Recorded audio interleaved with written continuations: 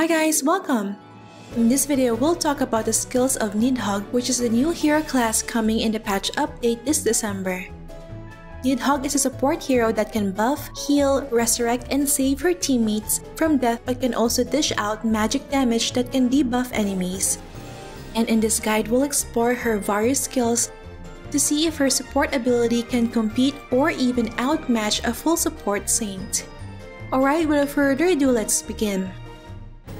To unlock the new Nidhogg hero class, you need to reach a T4 Saint job class and use a job change voucher in the hero class interface. The job change voucher can be obtained for free when you use any T4 job class to clear warrior or above difficulty of either Ponabim Museum Island or Wandering the Lost Soul instance. However, you may also just spend 88 BCC to purchase the job change voucher. And if you need to purchase job change vouchers using BCC, I highly recommend getting discounted BCC from Smile.One. Smile.One is an international game top-up center which has been in business for almost a decade. They have hundreds of partnerships with game developers, including that of Ragnarok Mobile, so they can offer cheaper BCC and monthly premium versus in-game prices.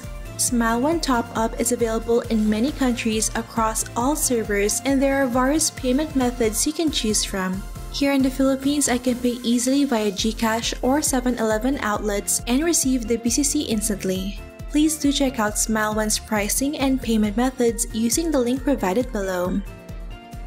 The first aspect of Nidhogg's skills that we'll look at is the offensive buffs she can give. One of her essential buff skills is Queen of Dragons, which links one teammate and treats him as Dragon Clan, increasing all their attributes by 30 points for 5 minutes. And with this S rune, it will also grant additional 1% to 30% movement speed. Aside from the additional stats, another importance of treating an ally as Dragon Clan is that most of her other buffs and passives apply only on Dragon Clan. Thus, Nidhogg players should always maintain the Queen of Dragons link on one teammate, preferably the primary DPS. If the distance between the linked ally exceeds 15 meters, the link will remain but the buffs will be temporarily invalid. The link will also be retained even if the assigned teammate dies. To remove the link, you can either re-party or recast it on a different teammate. I think this skill is like a combination of Saint's Blessing, Increased Agility, Gloria, and Imposition Manus for boosting offensive stats. But Queen of Dragons will provide more attribute points compared to the sum of these 4 skills. When I tested the damage of the Genos character with Saint buffs, the max damage dealt by Genos on the dummy is 316 million.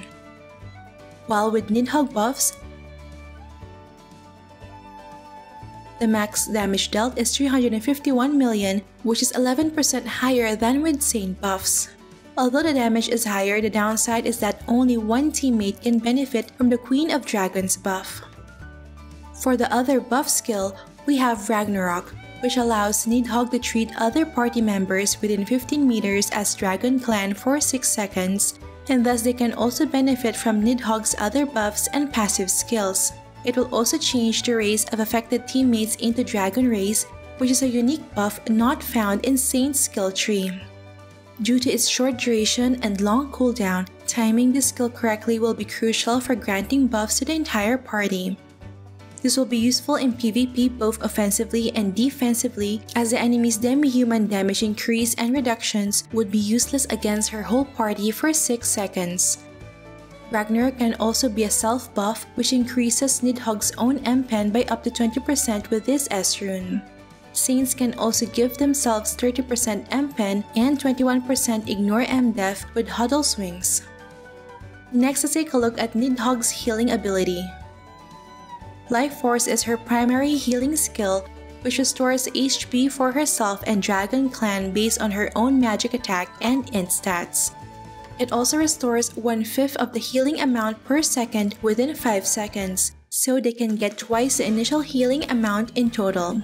It has a cooldown of 5 seconds, which can be reduced so healing can be up all the time.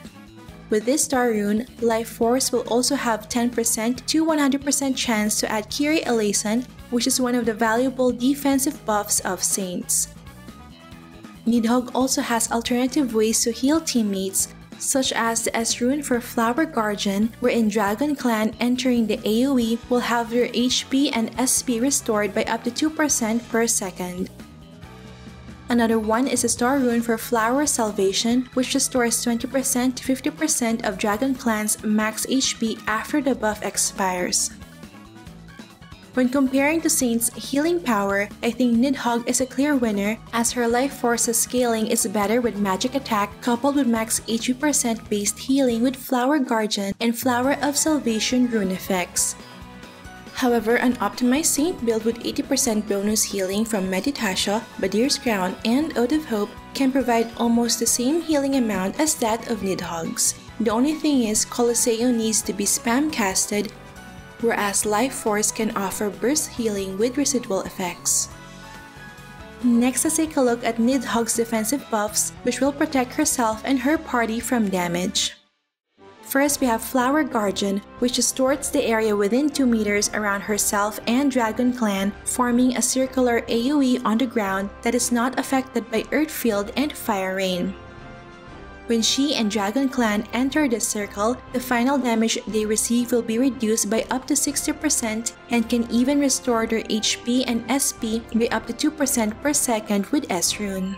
Thus, it will serve as a team's protective barrier against all types of damage from external enemies for 8 seconds. Next, we have Nidhogg's core passive skill called Feathers, which reduces the final damage received by herself and Dragon Clan by up to 35% at max level. So, with 60% final damage reduction from Flower Guardian and 35% from max core passive, Nidhogg will definitely boost her party's capability to soak damage in battle. At level 4, Feathers will have an additional effect which converts 20% of the damage Nidhogg deals into an HP shield for her and her Dragon Clan teammates. And at max level 7, Nidhogg's skill attack and Dragon Clan's attacks can deal an additional Nightfall Streamer damage, which is Nidhogg's primary attack skill. This damage to shield conversion and the auto Nightfall Streamer when attacking is the reason why you can build a hybrid Nidhogg with both sustain and damage. I think even using a full support build with Unlimited as weapon can generate enough shields as long as she and her Dragon Clan can continuously attack enemies to frequently trigger the auto Nightfall Streamer. Comparing the defensive buffs of Nidhogg versus Saint, Saints have Assumption, Angelus, Song, Safety Wall, and Light Shield for protecting the team. I think converting all these defensive skills into final damage reduction stat and the damage to shield conversion would make supporting less stressful.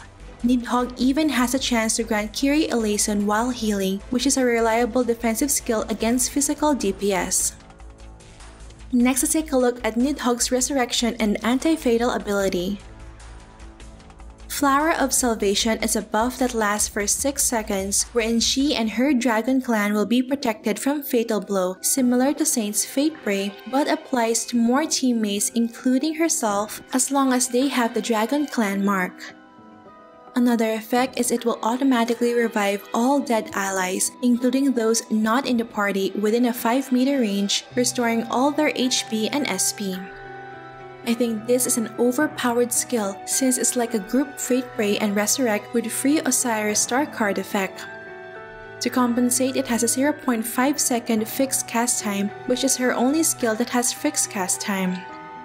It also has a pretty long cooldown of 18 seconds, which cannot be reduced, so there's still a 12-second downtime in between cast.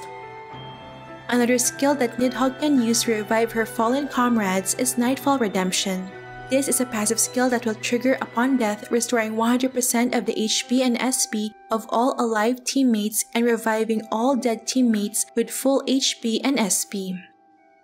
It has a pretty short range of 5 meters, so all her teammates, regardless if Dragon Clan or not, must be at a close distance for this passive to take effect. This effect will only trigger once every 8 seconds, so a party with 2 Nidhogg members cannot abuse it. The ability to grant Fate Ray buff to the whole party, including herself, is one of the biggest advantages of Nidhogg compared to Saint. However, Flower of Salvation has a long cooldown, which is fixed. Thus, Saint's Fate Prey will be better in case you're using cooldown gears and you only need to babysit one party member. Lastly, let's discuss the offensive capability of Nidhogg. Nightfall Streamer is Nidhogg's only attack skill, which deals AoE Dark Element magic damage to a target and the surrounding enemies within 3 meters.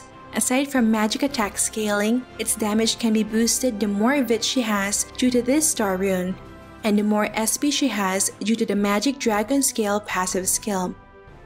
As mentioned earlier, maxing out her Feather's core passive to level 7 will trigger an additional Nightfall Streamer when attacking, doubling her damage output.